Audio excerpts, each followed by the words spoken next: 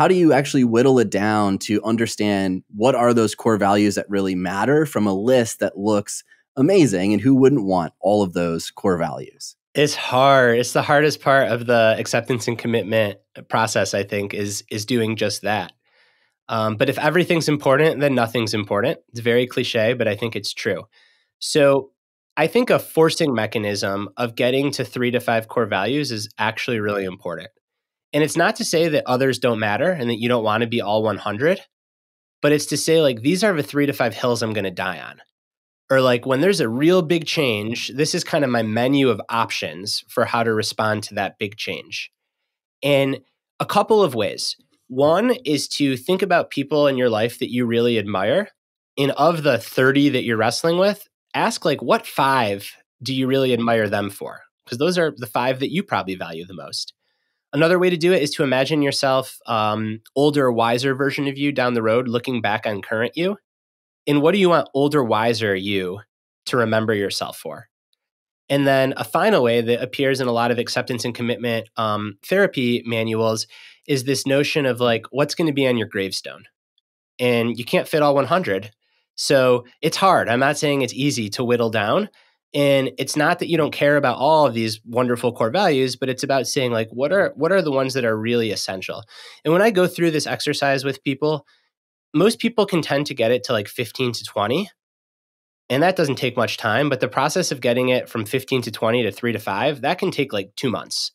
And it's wrestling with things, it's combining things, it's kind of figuring out like, I like sport, movement, health, and well-being, and these are all kind of related. So like, what's the overarching thing there? And maybe it's vitality. Maybe it's completely different than tennis. You know, you start with like sport and you end up with vitality. But I think just kind of wrestling with these and asking like being versus having, what's the underlying thing here? And then getting it down to 3 to 5. And then for each of those, as we talk about, is it's just so important to like really define them, because everyone's probably worked for a company with like core values on the wall, but that's it. Like they're on a pretty poster and no one actually practices them.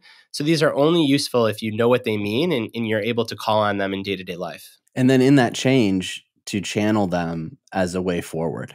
So a lot of the change that is discussed isn't of your control or isn't of your agency. So yes, there might be a time where you go, you know what? LA's for me. I'm going to move to LA and I'm going to chase this dream and I'm going to get on a plane. But there might be times where your career says, hey, there's no more work for you here in New York. We need to move you to Miami. And all of a sudden this change is forced upon you. And in that, you need to bring those core values to the forefront and say, okay, how can I act in these core values on a daily basis to find my homeostasis in this new location, to really ground myself in who I am in a completely new environment, meeting new people, and potentially making new friends and getting closer with colleagues and performing at my best.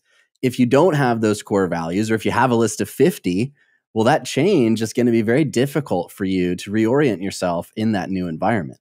Exactly. I couldn't have said it better myself. Your core values are your sources of stability. Like that's your ruggedness, and you can take them with you pretty much wherever you go. How you practice them will look very different, but the actual values themselves, they can always guide your actions. And generally speaking, if we're acting in alignment with our values, what we're going through doesn't get easier, but we tend to feel a little bit better than if it's just total chaos. And this is the point that we try to make with all of our X Factor members, which is if you get these core values correct, when you engage in them, your whole life is going to change for the better. You're going to feel that much more better because you're actually engaged in the things that are important to you. And if it's done right, they're also tied towards a goal. So by engaging in these core values every day, you're getting closer to your goal through the what is important to you. So you wake up excited. And so we tell all of our members, don't worry about nailing this today as we discuss this.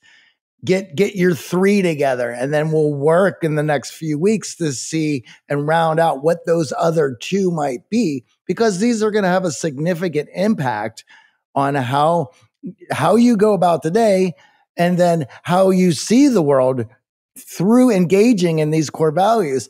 And then lastly, what you said about why these need to be protected is so important. And there's so much in this world that errs on the side of take it easy. You need to relax. You need to just go with the flow. Well, unfortunately, when it comes to these core values, if you have that mindset towards these core values, well, then they're not guiding anything, are they?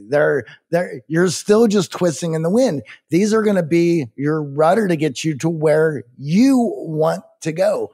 Why it is so important that you learn how to build boundaries around them and adhere to them. That's right. You guys are both just like preaching, and I'm here for it. I think that, the way that I like to think about it is like, it's okay to be super rigid on your core values and then be flexible on everything else. Yep. And 100%. You look at like evolution, change on the grandest scale there is. And the species that survive, they do just that. Like the attributes that they don't change are the attributes that make them who they are. Because if they lost those, they would no longer be who they are. But then you better believe they change everything else. So they are like completely non-dual, super rugged on the core values and then flexible everywhere else. And for listeners, it sounds like you do a lot of this good work in the X Factor. But in case people aren't a part of that or are new to this, it also doesn't have to be that complicated. A value of creativity might just mean 45 minutes of deep focus work on a creative project a day. It's amazing what 45 minutes of deep focus work on a creative project will do for a creative person that doesn't have that. Presence might just mean putting your phone away between 6 and 8 p.m., even if it's so hard to do, to be there for your friends, your spouse, your kids, if you have them. Movement or health could just be 30-minute walk 4 days a week. So like the changes themselves are often small and simple, and the effects truly are transformational.